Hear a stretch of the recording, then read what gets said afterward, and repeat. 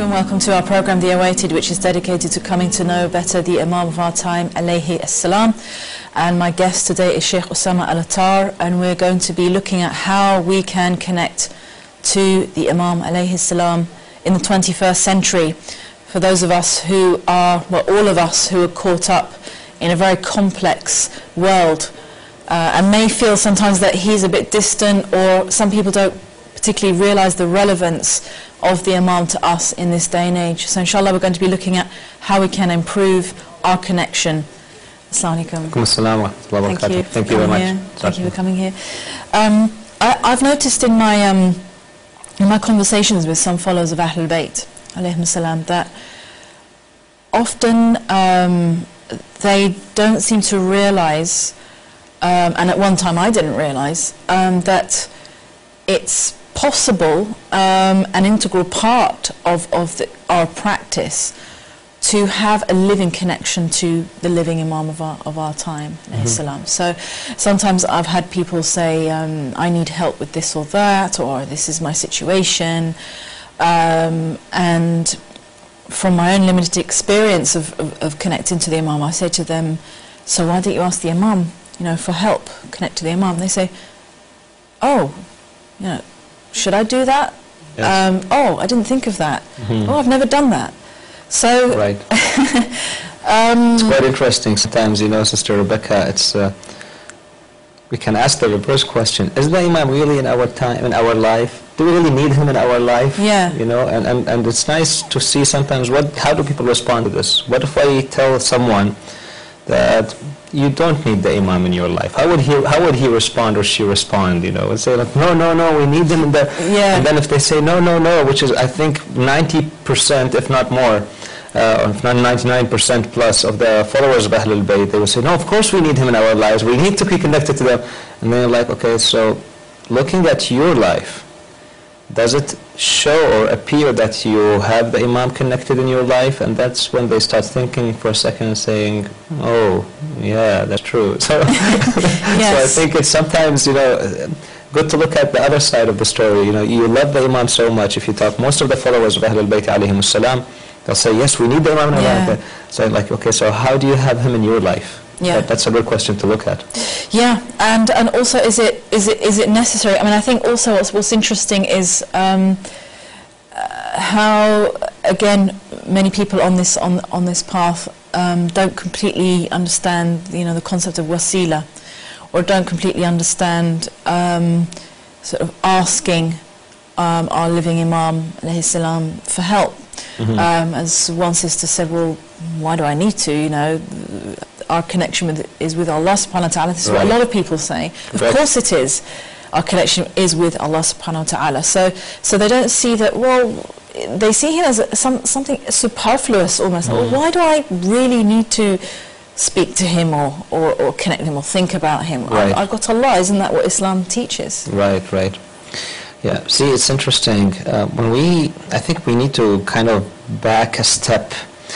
And when we look at the context of wilaya, okay, so the context of wilaya, okay, what is the definition of wilaya? And very briefly, wilaya, of course, means one is the recognition of the master, okay, second is the love for the master, the obedience for the master, and the third is the love for the master, okay. Recognizing him, without recognizing the master, we would not be able to interact with him. And that's why even when it comes, we have levels. We have wilayatullah subhanahu wa ta'ala, the wilayah of Allah subhanahu wa ta'ala, إِنَّمَا وَلِيُّكُمُ اللَّهُ وَرَسُولُهُ وَالَّذِينَ آمَنُوا.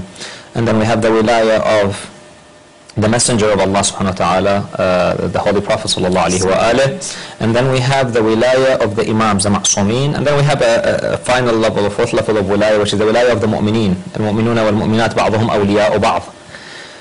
So what does each level of wilayah entail here? And all three of the first three of them consist of the recognition, the obedience, and then the love. So one could, for example, recognize his or her boss at work. Yeah. They know this is the boss. Two, they may obey the boss because they know if they don't, they could be basically given the pink slip, as they say in North America. Right. I don't know if you have this here. No, we don't have that. Okay, so that's something new. Yes, or basically let go of their position. Yeah. But they may not really like that boss. In fact, they could hate him, or her. So loving here is really important as well with Ahlulbayt alayhim salam. So recognition, obedience, and love. And then if we take a look at this, that's why we find, for example, Amir al-Mu'mineen alayhi salam, when it comes about the recognition of Allah, he says, أَوَّلُ الدِّينِ مَعْرِفَتُهُ. The beginning of religion, this is in the first sermon of Nahj al-Balagha, he says the beginning of religion is to recognize Him, to get to know Him. Right. Okay? And then once you get to know Him, then وَكَمَالُ مَعْرِفَتِهِ التَّصْدِيقُ بِهِ. Once you got to know Him, now you have to believe in Him. Okay? So that is the obedience part, yeah. وَكَمَالُ التَّصْدِيقُ بِهِ تَوْحِيدُهُ. And then the perfection and the perfection of believing in Him is the monotheism, to recognize He is the one. And the greater the degree of understanding of Allah's oneness and tawheed and monotheism, then the greater the degree of submission. Yeah. And that's what Imam Ali alludes to in Dua al-Sabah, for example, when he says, "O Lord, man da ya'rifu ma anta fala yakhafuk." Oh, who is the one who does not recognize you and then does not fear you, or recognizes you but does not fear you? So now, how do we recognize Allah subhanahu wa ta'ala? And this is going back to your question that to some people who say, I can get directly to Allah subhanahu wa ta'ala. Okay, the recognition of Allah is only done through His Prophet. The Prophet of Allah subhanahu wa ta'ala can teach us about Allah subhanahu wa ta'ala. There's no other way. With our mediocre and very humble minds that can barely perceive the understanding of our own bodies, how can we really perceive the understanding of the Creator? And that's what Imam Ali alayhi salam refers to in Nahj al-Balagha when he is talking about Malakul Maut, the angel of death. He says, one wonders, how does he take the soul of the fetus in the womb of the mother? Some children unfortunately are born not live. They die in the womb. He says, how does he take souls? Does he enter into the body of the mother and then take the soul and then get out? Or does he actually stay with the fetus until the time comes and then he takes the soul and then leaves? Or does he command the soul to get out of the body of the fetus and the soul comes out and he grabs it and go? So he says all these possibilities exist. He says we don't understand how a creation of Allah subhanahu wa ta'ala works.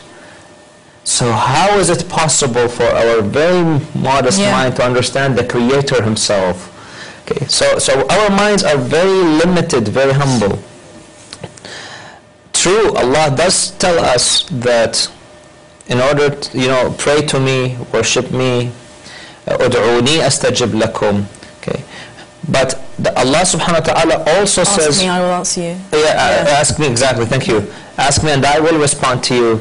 But Allah also says, obey me and obey the messenger. In other words, He has equated, between His obedience and the messenger's obedience. So they're equal. Okay? And then Allah also says, ask those who know, or the people of the Quran. فَاسْأَلُوا أَهْلَ الذِّكْرِ إِن كُنْتُمْ, when you don't know, إِن كُنْتُمْ لَا تَعْلَمُونَ. Third, Allah subhanahu wa ta'ala also says in the Quran, and seek the means to Him.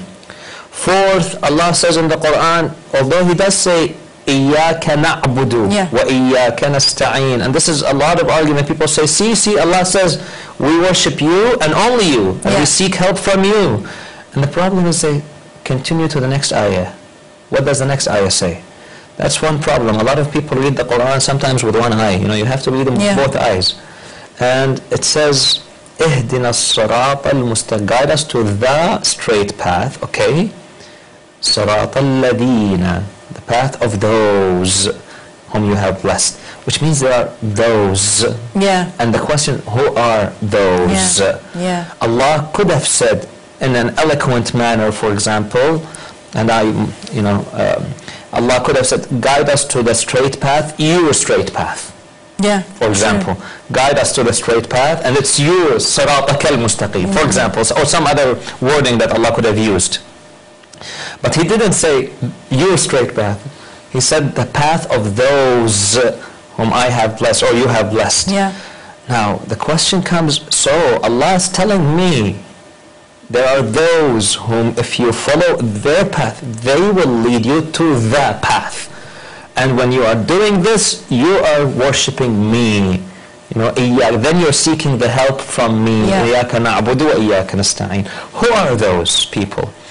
And according to a grand Sunni interpreter, non-Shia interpreter by the name of Al-Hakim Al-Hasakani, he's got a book, he's Hanafi, he's got a book called Shawahid al-Tanzil. In it, he states a hadith from Ibn Abbas, where he says, in this regarding to this ayah, إِيَّاكَ اهْدِنَا الصِّرَاطَ الْمُسْتَقِيمِ صِرَاطَ الَّذِينَ أَنْعَمْتَ عَلَيْهِمْ. He quotes a hadith from Ibn Abbas where he says that صِرَاطَ الَّذِينَ أَنْعَمْتَ عَلَيْهِمْ صِرَاطَ مُحَمَّدٍ وَآلِ مُحَمَّدٍ. The path of Muhammad and Ali Muhammad sallallahu alayhi ajma'in. So here is the hadith from non-Shia sources saying that it is their path. Second hadith from Sahih Muslim, which is the third most revered book in our brother school of thought, the non-Shia school of thought. The first one is the Quran, where all Muslims revere. The second one to them is Sahih Muslim. Yeah. The third one is the second one is Sahih al-Bukhari. Yeah. The third is Sahih Muslim. Yeah. In the Sahih al-Muslim, the Prophet says, I am leaving amongst you two things, Kitabullah, the book of Allah, and my progeny, not my sunnah, not sunnati. Refer to Sahih Muslim. He says, Kitabullah wa itrati ahl bayti, the progeny, my family. As long as you hold on to both of them, then you will never go astray. Okay. And Allah has told me that they will never separate until the day of judgment. That's another hadith. And the third hadith mentioned by Al-Hakim Al-Nayshaburi in his book Al-Mustadrak ala Sahihayn, he says in a long story, I'll just jump to the hadith directly, the Prophet, where he says that Aliyun ma'al Quran wal Quran ma'a Ali. Ali is with Quran and Quran is with Ali. We all know Quran is infallible. Yeah. It's the word of Allah subhanahu wa ta'ala. And the Prophet is saying Ali is with the Quran. He is both. And the Quran is with Ali. In other words, this is the definition of infallibility. Imam Ali is also infallible. You know, they will never go apart. They're together. So the concept, if you think about it, if we go deeper, the concept of isma, infallibility, is not just in the school of Ahlulbayt. And he says, Al-Hakim says, هذا حديث صحيح. This is an authentic hadith. True. When we take a look at all this, okay, so to recognize Allah, we need to recognize the Prophet. In order for us to recognize the Prophet sallallahu alaihi wasallam, we need to recognize Ahlulbayt alayhim as-salam. And that's why Allah says in another ayah in the Quran, obey Allah, the Messenger, and those who have command over you. أولي الأمر منكم. And who are those who have command over us? It is Ahlul Bayt salawatullahi wa salamuhu alayhim ajma'een. And that's why in the dua of Imam Al-Zaman alayhi salam, which is called dua Zaman al-Ghaiba, it is found in Mafatih al-Jinan. The dua states, Oh Allah, make me recognize you, for if I don't recognize you, I will not recognize your messenger or your prophet. Oh Allah, make me recognize your messenger, for if I don't recognize your messenger, I will not recognize my imam, the leader. And oh Allah, make me recognize my imam, for if I don't recognize my imam, I would be misguided from my religion. Well, so to those who pose this argument, we do not mean Ahlul Bayt. Their argument is not a valid argument. That you can go directly to Allah, true. But how do I get directly to Allah? It is through Ahlul Bayt. People will say, well, sometimes if you take a look at the du'as of Ahlul Bayt, they always turn to Allah. Yeah. They say, like for example, Dua Kumail, Amir al-Mu'mineen salamullahi alayhi, he says, Ilahi, Ilahi, Ilahi, Ya Rabbi, and so on and so forth. Oh my Lord, oh my God. So he himself is saying, you say, okay, fine, but who is teaching us Dua Kumail? Yeah. Amir al-Mu'mineen taught us Dua Kumail. Who taught us Sahifa al-Sajjadiyya? Imam al-Sajjad taught. Who taught us Dua Arafah? Imam Hussein and Imam al-Sajjad have taught us Dua Arafah.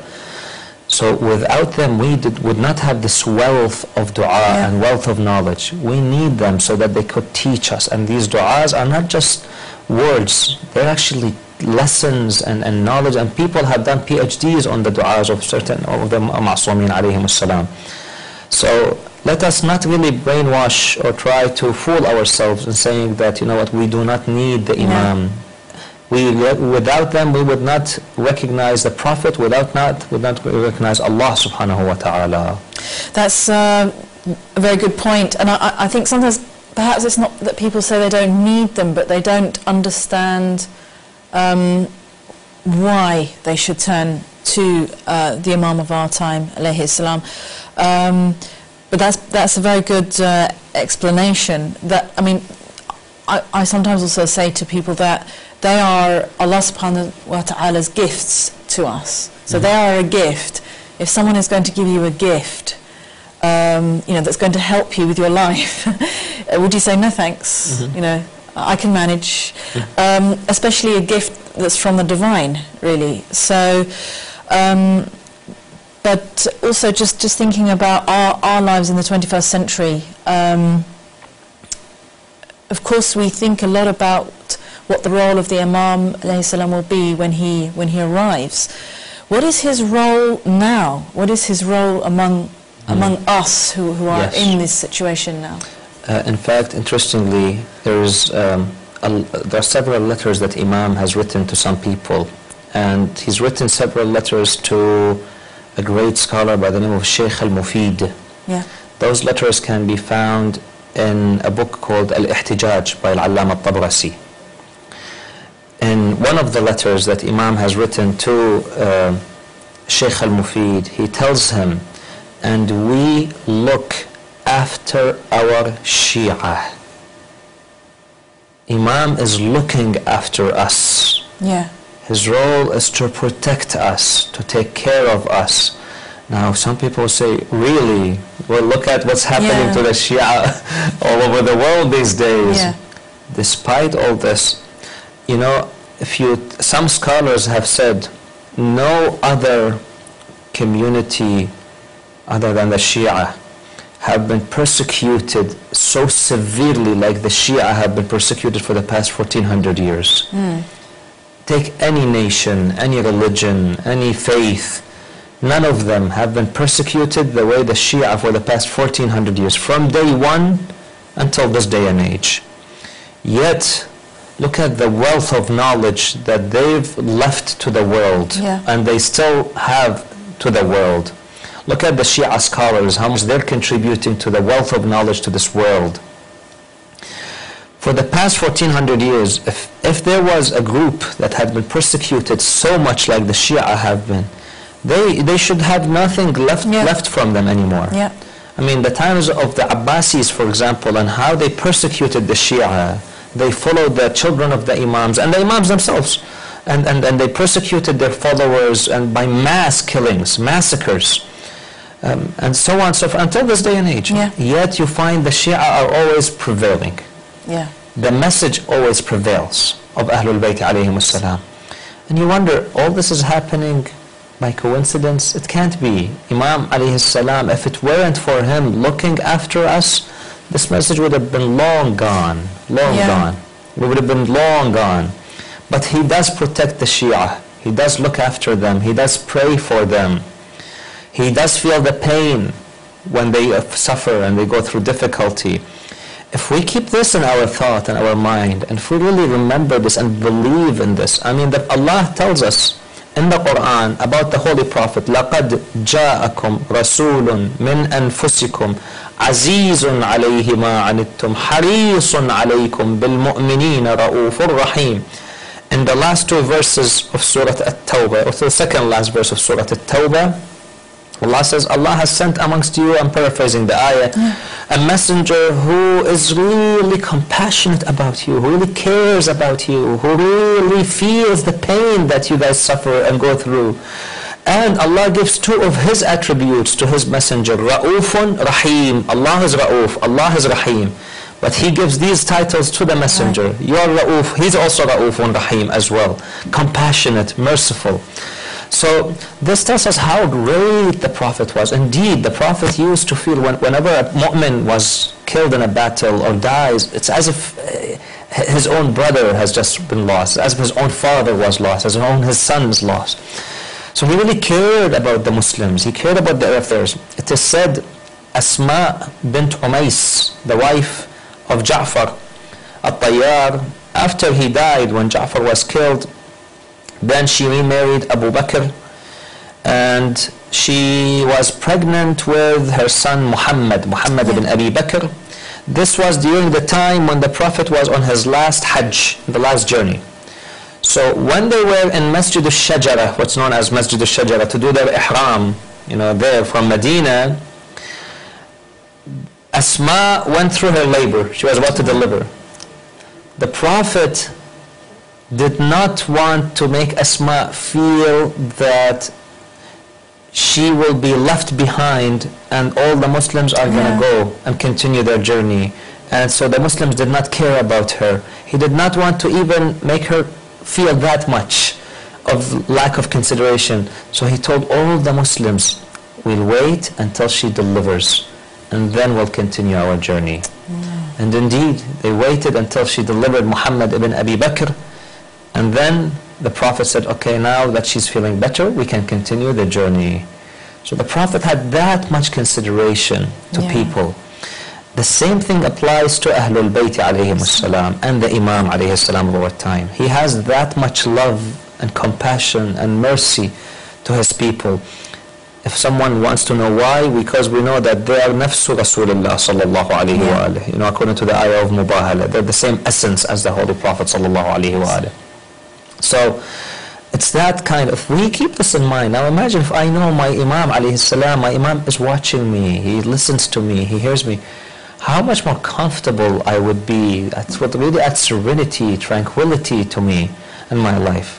And then it can really make me focus on the important things in life. And I always know that he's watching over me, he's looking after me. So this really brings the comfort and joy. And you can see a person psychologically, emotionally will be a lot more comfortable knowing this. Obviously, we have to, we ourselves have to initiate, in a way, that connection. Absolutely, so, it comes from us to sort of to turn to him and seek him out and speak to him. Absolutely, yes. You got to start with yourself. When you approach him, he'll start approaching you. When you start making connection with him, he'll make a stronger connection with you. And we have to take these initiatives, correct? Thank you. You're watching The Awaited, and we're examining how we can connect to the Imam of our time, alayhi salam, in the 21st century, in this day and age. We're going to go to break. Inshallah, we'll see you afterwards.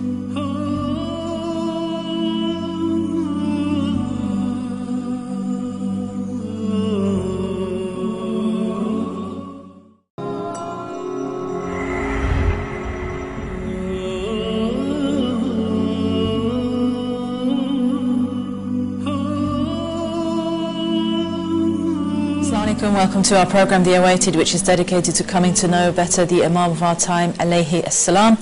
And my guest today is Sheikh Osama Al-Attar, and we're going to be looking at how we can connect to the Imam alayhi salam in the 21st century.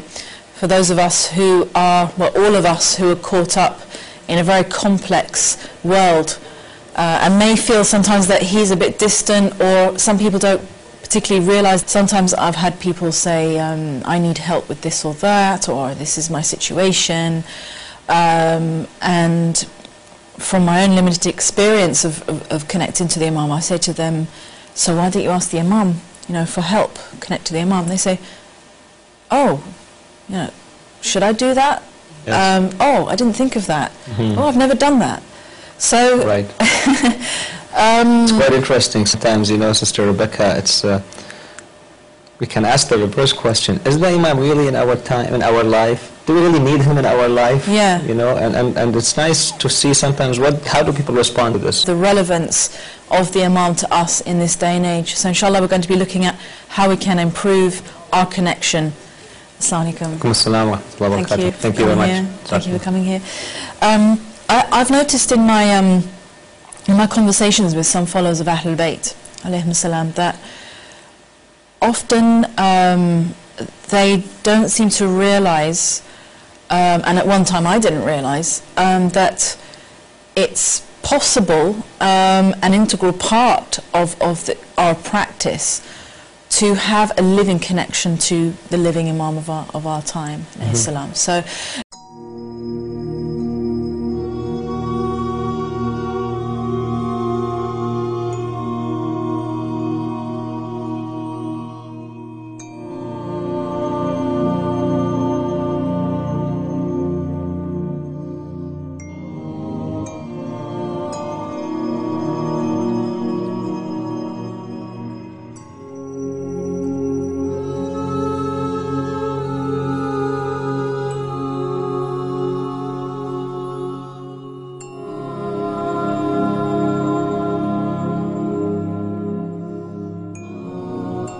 What if I tell someone that you don't need the Imam in your life? How would he respond or she respond? You know, and say like, no, we need them in the. Yeah. And then if they say no, which is I think 90%, if not more, or if not 99% plus of the followers of Ahlulbayt, they will say, no, of course we need him in our lives. We need to be connected to them.